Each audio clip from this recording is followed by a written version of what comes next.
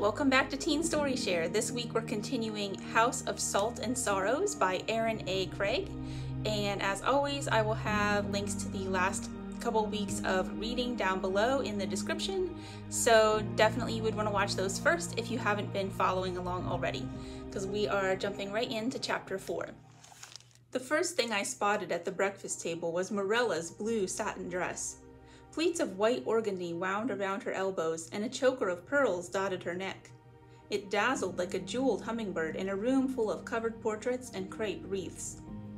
She looked up from the side table as she picked through the trays of food. Highmore kept a relaxed morning schedule. Everyone drifted in and out of the dining room, serving themselves. "Good morning, Annaleigh." Morella added a gingered scone to her plate and slathered it with butter. "Did you sleep well?" In truth, I had not. Verity was a restless sleeper, lashing out like a mule whenever she turned. My mind kept wandering back to Eulalie and the cliff walk, too full to properly doze. It was well after midnight before I drifted off. "Hello, my love," Papa called out from the doorway. We turned, both assuming his greeting was for us, but he crossed over to kiss Morella good morning. Though his frock coat was dark, it was a sooty charcoal, not the raven black I'd grown accustomed to. "How well you look," he said, turning her in a circle to admire the barely discernible bump. "I think pregnancy agrees with me." She did radiate a flushed happiness. Mama's pregnancies were full of terrible morning sickness, with bed rest prescribed long before the usual confinement period. When I was old enough, Ava and Octavia let me help with her care, showing me the best oils and lotions to ease her pains. "Do you think so, Annaleigh?" Morella asked. I supposed she was trying to be kind, including me in the conversation. I studied the bright lapis satin. She looked lovely, but it was the wrong thing to wear the day after laying a stepdaughter to rest. "Are Eulalie's dresses already too small for you?" "Oh, yes, of course." She used the moment to run a satisfied hand over her stomach. "Actually," Papa interrupted, reaching over to add a pile of kippers to his plate, "we have something to discuss with everyone on that very subject. Annaleigh, can you get your sisters?" "Now?" I glanced at the eggs I'd just spooned out. They would not keep warm. "Please?" Purposefully leaving my half-assembled plate on the center of the table, I trudged upstairs. I was an early riser, but not all my sisters shared my morning habits. Mercy and Rosalie were absolute bears to wake up. I chose Camille first. She'd opened the curtains, letting weak gray light play over her rich, plum-colored furnishings. I was surprised to see her in front of her vanity, stabbing a pin through a lock of hair. Though her lips and cheeks were bare, pots of color and cut glass vials of perfume lay scattered over the tabletop. A black crepe cover, twin to the one shrouding my own mirror, was crumpled at her feet. I wondered when she'd thrown it there. "Back from breakfast already?" she asked. "Papa wants everyone downstairs. He has something to tell us." Her hand paused over a box of jewelry, then reluctantly picked up a jet black earring. "Did he say what?" I sat next to her on the bench, running fingers over my own chignon. I hadn't seen my reflection in nearly a week. Morella's blue dress said plenty. Eulalie would have an absolute fit if she knew what was going on. Do you remember after Octavia died, when Eulalie wanted to go see, what was it, a traveling circus or something? And Papa wouldn't let us leave the house. He said, I deepened my voice to a close approximation, "Grief such as ours shouldn't be seen by the public eye." And Octavia had been gone for months. Eulalie sulked for weeks. And now we honor her by wearing black for, 5 days? Papa is already wearing gray. It's not right. My sister opened a jar and examined the wine-colored lip stain. I agree. "Do you really?" I asked, pointedly looking at the mirror. I took the pot away from her, spilling some of the color in the process. Running down my fingers, it looked like blood. She smoothed out a stray ringlet. I never was any good at doing my hair without a reflection. "I would have helped. What if Eulalie—" Camille rolled her eyes. Eulalie's spirit won't see a shiny surface and get stuck there. She could hardly stand being in this house during life. What makes you think she'd want to stick around in death? I set the lip stain down, unsure of what to wipe my fingers on. You're in a mood. She offered me a handkerchief. I slept poorly. I couldn't get Ligeia's stupid comment out of my head. She picked up a different shade of stain and wiped a small sheen of berry across her mouth. Guilt weighed heavy on her face. I'll never get a husband if something doesn't change. That's not true, I protested. Any man would be honored to have you at his side. You're clever and every bit as lovely as Eulalie. She smirked. No one was like Eulalie. But if I hide myself away in this gloomy house, buried under layers of crepe and bombazine, I'll never find anyone. I don't want to disrespect the memory of Eulalie or any of our sisters, but if we go through every step of mourning each time someone dies, we'll be dead ourselves before we finish. So, I'm ready to move on, and no amount of hangdog looks from you will change my mind. I picked up the mirror cover, sinking my fingers into the dark fabric. I wasn't upset with Camille. She deserved to be happy. We all did. We all had dreams of greater things. Of course, my sisters would rather be out, at court, at concerts, at balls. They wanted to be brides, wives, mothers. I'd be a monster to begrudge them that. Still, I clung to the cover. Papa wants us downstairs, Rosalie called out, interrupting our moment.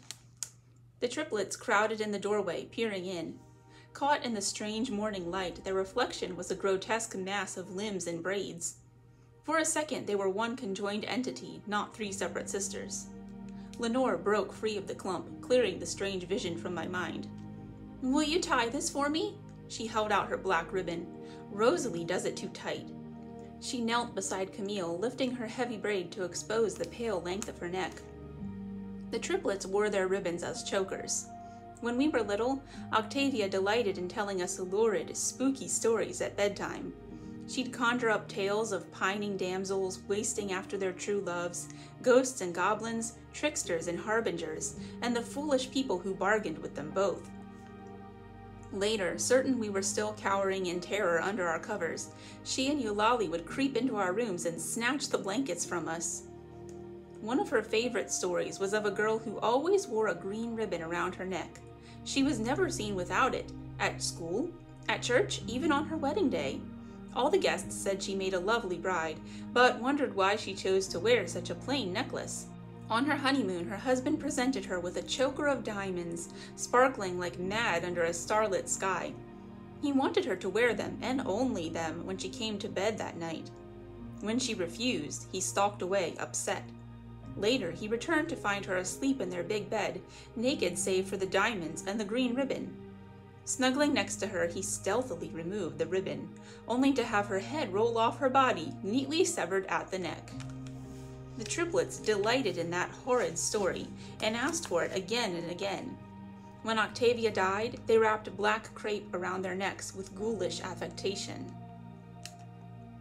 Bow securely tied, Lenore twisted it around to a jauntier angle. The Graces are already downstairs. We woke them first. Camille rose from the bench. When I offered out the cover, she tossed it aside, leaving the mirror bare and sparkling. Mercy, Honor, and Verity sat at the far corners of the dining room table. The older girls worked on plates of eggs and kippers. Verity had a bowl of strawberries and cream, but pushed the berries around without eating. I noticed she sat as far from Honor and Mercy as she could, without actually switching seats. Apparently, she'd not yet forgiven them for their late-night prank. We didn't bother making up plates of our own. Papa sat at the head of the table, obviously wanting to announce his news. He started without preamble. After breakfast, there is a marvelous surprise for all of you in the gold parlor.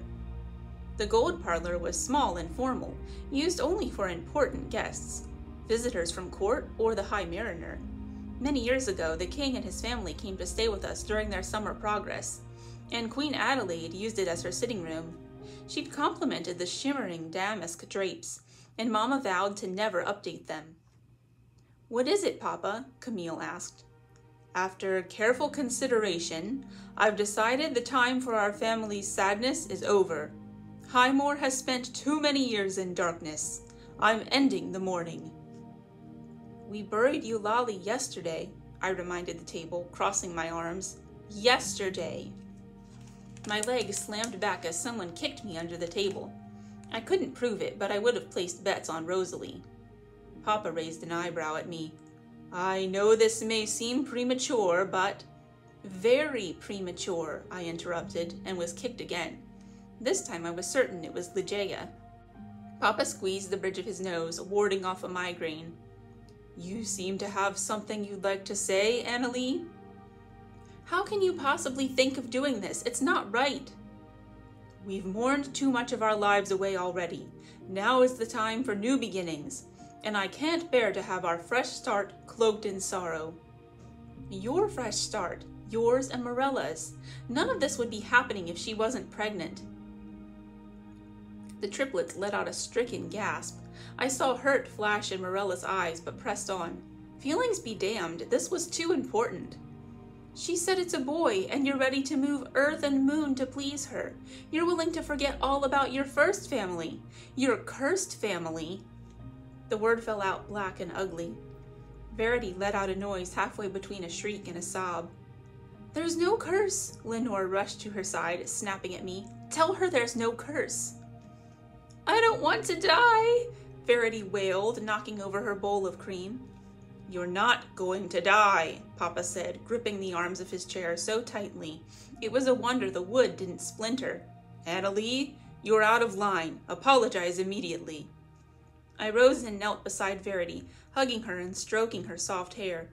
I'm sorry. I didn't mean to upset you. There's not really a curse. Papa's voice was cold and flat. I didn't mean Verity. I pressed my lips together in silent defiance. Though my knees felt weak, I willed myself not to look away from him. Annaleigh, he warned. I counted the seconds ticking by on the little silver clock on the mantel. After 24 passed, Camille cleared her throat, drawing Papa's attention. You said there's something in the parlor? He rubbed his beard, suddenly looking far older. Yes, it was Morella's idea, actually. A treat for you all, he sighed. To celebrate the end of our mourning, we've brought in dressmakers to design new clothes. Milliners and cobblers, too. My sisters all squealed, and Rosalie rushed to Papa, then Morella, throwing her arms around their necks. Thank you, thank you, thank you! I kissed Verity on the top of her head and stood up, intent on returning to my room. I didn't want new clothes. I was not going to forget the old customs, bribed by shiny baubles and silks. Annaleigh, Papa called out, stopping me. Where are you off to? As I have no need of new clothes, I'll leave you to them. He shook his head. We are all coming out of mourning, you included. I'll not have you in drab weeds while the rest of us get on with our lives. I sucked in my breath, but the fiery barb could not be contained. I'm sure Eulalie wishes she could get on with her life as well. He was across the room in 3 quick strides. My father wasn't a violent man, but in that moment, I truly worried he might strike me. Grabbing my elbow, he pulled me into the hallway. This obstinacy will end, now. Drawing on metal I didn't know I possessed, I shook my head, openly defying him. Go, move on since you're so set on this new life. Leave me alone to mourn my sisters as I see fit. No one can move on if you're wandering about the house draped in black, never letting them forget. He turned toward the window with a curse of frustration. When he looked back, deep creases wrinkled his forehead. I don't want to fight, Annaleigh. I miss Eulalie as much as you do. Elizabeth and Octavia and Ava too. Your mother most of all. Do you think it brings me joy to have returned half my family to the salt? Papa dropped onto a small conversation bench. It was too low for him, and his knees buckled to his chest. After a moment, he gestured for me to join him.